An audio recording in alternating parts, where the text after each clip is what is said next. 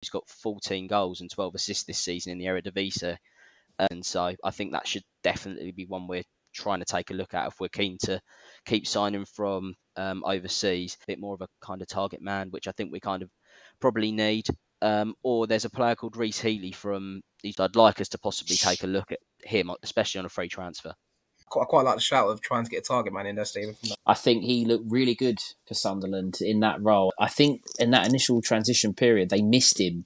Just to change it up a little bit, have that little bit of a plan B. I would like us to sign 2 wingers, a quick wing back that perhaps can give some competition to Danny Mack. Desperately need a left back. Yeah, I was about to say, going to say this is a list, but no one said Callum Styles. I'd love to get Callum Styles back down the den.